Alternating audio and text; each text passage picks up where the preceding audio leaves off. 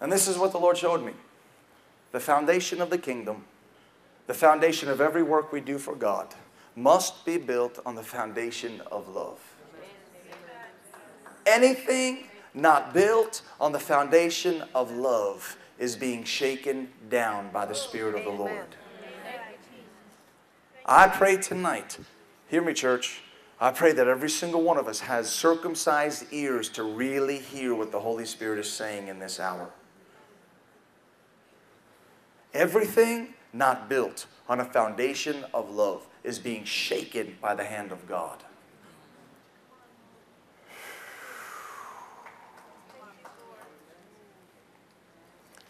I want you to turn in your Bibles with me. Turn over to 1 Corinthians chapter 12.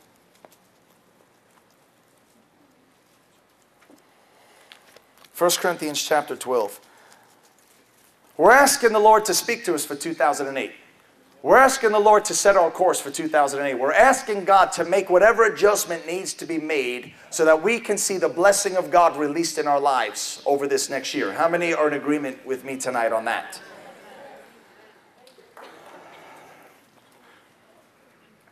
And the Holy Spirit has been speaking to me about the foundations of love within our lives. So I want to talk to you for a few minutes now about love. Yes. And I want to pray tonight that God baptizes your life with supernatural love. Because I'm going to tell you, the church is powerless without love. That's true. 1 Corinthians 12 verse 31. But earnestly desire and zealously cultivate the greatest and best gifts and graces.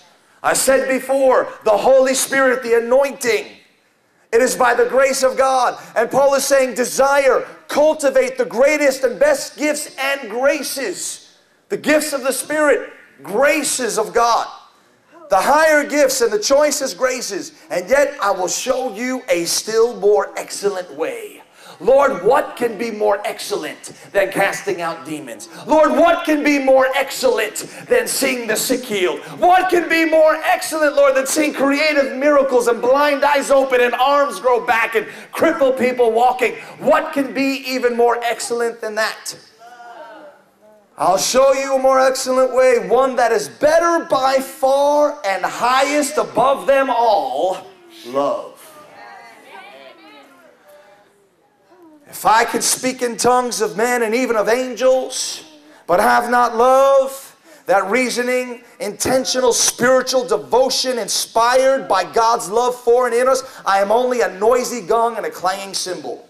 If I have prophetic powers, gift of interpreting the divine will of God, and understand all the secret truths and mysteries, and possess all knowledge, if I know everything that's in the mind of God, and I have faith so that I can remove mountains, but have not love, I'm nothing. If I give out all that I have to the poor in providing food, and if I surrender my body to be burned in order that I may glory, but have not love, I gain nothing. In other words, if anything you do, any grace given by God that you use, if it is not built on the foundation of love, it's nothing in the eyes of God. Because you can't take credit for healing the sick. You can't take credit for prophesying the word of the Lord. You can't even take credit for giving to the poor. You can't even take credit for giving your body to be burned as a martyr. Because God says it's by His grace. And if you have not love, all of that other stuff is nothing. What a shame it would be to serve the Lord all of our lives, but have an impure, undealt with motive. And in the end of the day, see all of our works over 50, 60, 70 years burnt up right in front of us. Because we were doing it with the wrong motive. I'm telling you tonight, I can save you. I can save you the grief of losing every reward that God has stored up for you. I can save you that grief tonight if you will simply do one thing in your heart. Let the Holy Spirit examine every motive on the inside of you. That there is nothing you are doing to bring glory to yourself. There is nothing you are doing and taking credit for it in the eyes of man. Because the moment you take credit for something, you just lost your reward. The moment you do something, not because you're motivated by love, but because you're motivated by self, the moment you do something motivated out of self, the reward was just burnt up in the fire. I want you to have an eternity filled with the rewards of heaven.